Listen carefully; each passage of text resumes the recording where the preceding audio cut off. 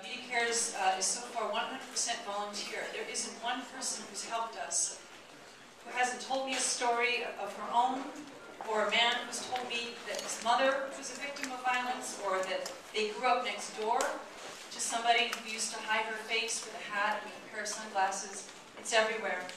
It's everywhere. It's really pretty bad, and it's getting worse all the time. But we are committed to breaking the cycle. It is a cycle, and it can be broken, like all cycles. All prejudices, polluting, everything. The cycle can be broken. It just needs education, and your care and your attention. And with all of these wonderful people in this room, and your care and your attention, we're going to break that cycle. Earlier today, this room was filled with the top celebrity makeup artists and hairstylists in New York City who took the day off and gave of themselves to 30 victims of domestic violence from Safe Horizon. It was our partners.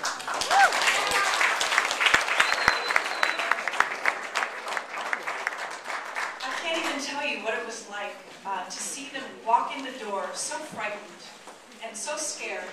They're staying in shelters and they are terrified. Most of all, they've been told over and over again, you're no good, you're ugly, no one's ever going to want you.